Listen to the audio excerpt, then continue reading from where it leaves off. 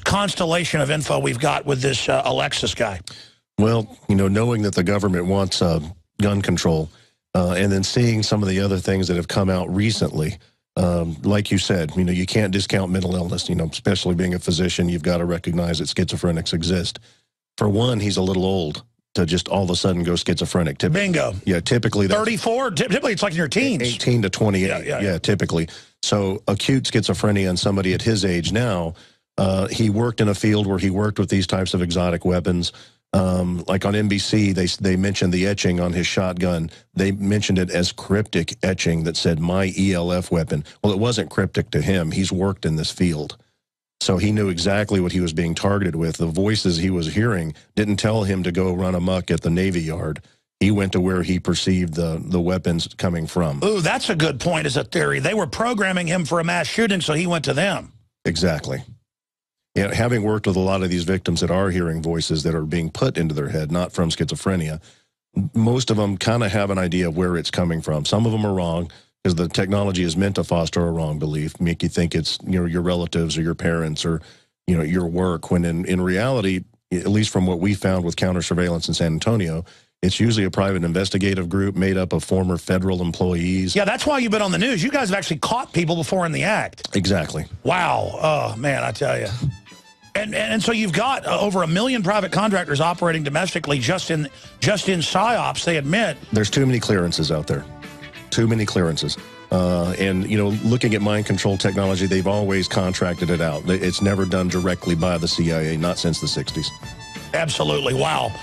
We'll be right back with the doctor. This is powerful info. He'll have the floor. My friends, 15 years ago in Los Angeles and Tokyo, I know because we got the director of the company on. It was in the news, WashTech. They had Coke machines, soft drink machines that would beam audio to your middle ear that nobody else could hear. Now they have it, like out of Minority Report, where you walk by and because of Facebook, the billboard in Times Square, this has been out for 4 years, knows who you are, 3 years, face scans, and then makes announcements to your name what you're doing. Here's Wired Magazine today. Transfer a secret audio message by poking someone with your finger. Wired Magazine. And these are these systems that have been patented since the 50s. It's way more advanced. And they have digital data transfer over power lines now, where they admit all the new appliances are designed to spy on you, the CIA director said. So this is going on. The question is, how many people are schizophrenic that come to you? Well, get into what you discovered, the private investigators they're using, how it's subcontracted, and who they're targeting. Well, you know, the girl came to me complaining that she was hearing voices, that she was being followed, being targeted, knew her well, knew the family, knew there was no history of mental illness, knew there wasn't a drug problem or alcohol problem, had heard a little bit about this technology before, so gave her the benefit of the doubt and actually spent some money. We audio bugged her condominium, had people, you know, following her to see if she was being followed. And indeed, the people following her, including myself, were followed to and from her condo and to my home. We got the plate numbers of the people doing the stalking. It all came back to a former FBI guy running a private investigative group.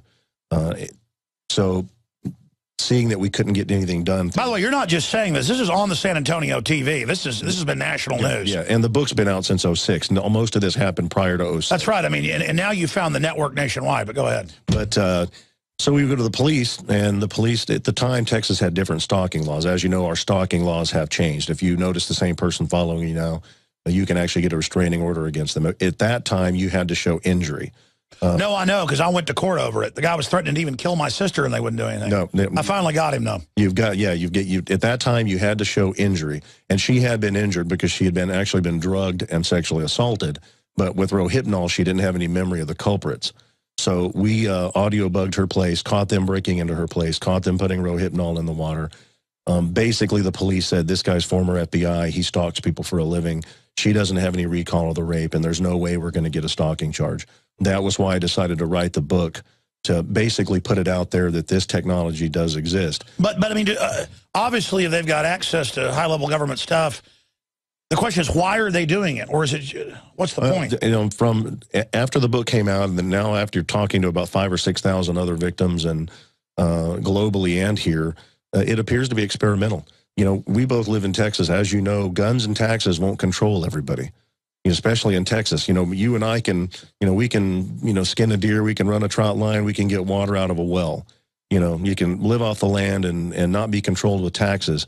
Electromagnetic weaponry, just as Persinger said 15 years ago, he could control every brain on the planet with microwave. That's right. For those that don't know, tell people about the Pentagon. They're public about this. Yeah, they're very public about it. That it's been found out that the brain is very susceptible to ELF waves, to microwave energy. In fact, that's the Pentagon paper. The brain has no firewall. The brain has no firewall.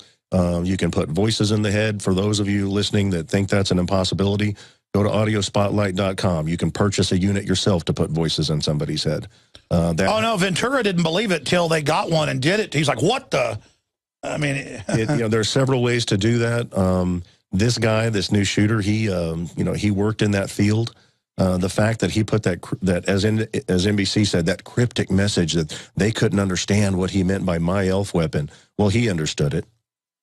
That's why he went to where he perceived the voices as coming from, is why he went there. This wasn't voices telling him or subliminally controlling him to go amok, I don't believe, at least based on my experience. Listen, he could have been a schizophrenic, except they opened all the doors for him.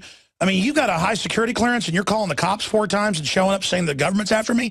You're going to the funny farm. Your clearance is yanked. Well, and they definitely. And if you remember from the early MK Ultra studies, the known mentally ill were experimented on more than the sane. Well, and then they threw Army officers out of windows, Olson and others. I mean, yeah.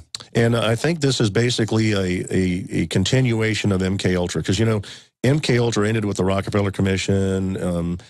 Supposedly, but all that ended was the freedom of information. All they did is make it all more black. And then as technology advanced, and they found out that, oh my gosh, the brain is very susceptible to, especially the temporal lobes, to microwave energy and various radio frequencies. All it did is take the lab out of the lab and into society. It can all be done remotely now, where we're all in the lab. That's right. We're all in a giant electromagnetic prison. And they admit they're putting carrier waves over the cell phone, all of it. So there's one wave for your phone to work, but they're putting other information over that wave. It's incredible.